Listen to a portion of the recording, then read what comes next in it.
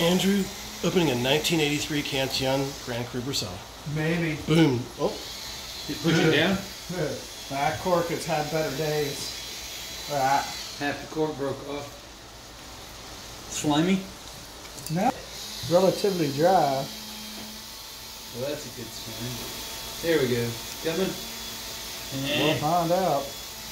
You're gonna break that shit apart in there. Mm-hmm. Here, you want? Well, Time to get a classic. Oh, it does not want to come out with the little automated. It is in there pretty good. here, You get that out of the let me plastic try. opener. Oh my god. Are you videotaping? No. I'll try my best. You got it. Well, Good confidence. there's a little bit left. You got a bite? Sure you got it. We have Oh shit. Come on, baby. precision removal. You don't have... I wouldn't do that. Let's cut a long enough piece. That's what I call it, the rabbit. The rabbit. Okay. This. Coming slow. Come on. Come on. You can do it. You can do it. Close, close, close. Going. Oh, there's some pressure behind there. Oh. So close. It's like There's only 1% one little piece tiny left. piece in there. Do you have tongs or like tiny? You want some needle nose? There's only one little piece left. Got it. All right.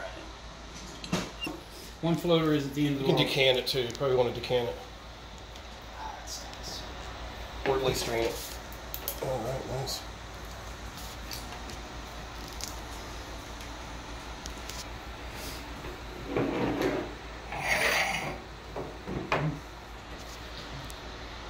You want me to pour it all at once? One pour? Get your glass ready. Yeah. I mean, more than this one.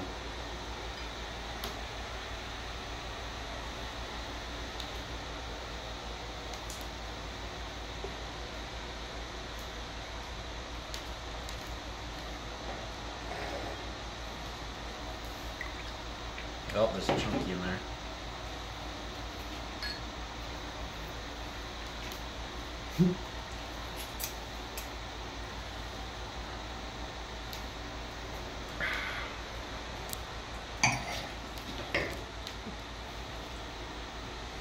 You're probably going to need to give some of that up. The idea was to take a photo of the Cantillon glass. And, What's that? I'm trying to do it in one pour so you don't get all the sediment at the bottom. Delicious. It is good.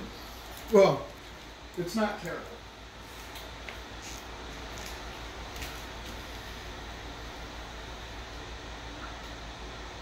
You got another glass? Is that it?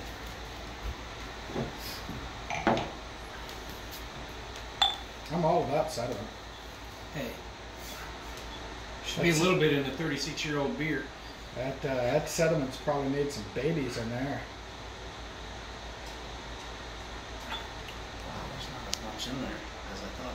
Hold it up. Nice. Alright, nice. And